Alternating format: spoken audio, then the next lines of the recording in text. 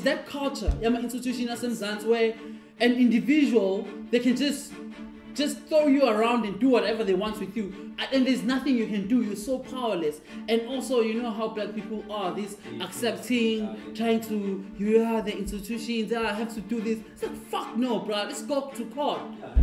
They fuck up themselves, and then only you take the accountability for them, and they fine, they get away and continue with their life as it is.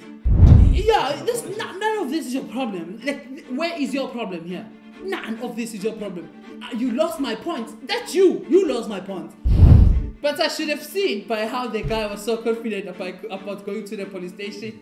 Have you ever seen someone confidently saying, oh, what? Ufuna ngibopisa? I saw a dog. Like.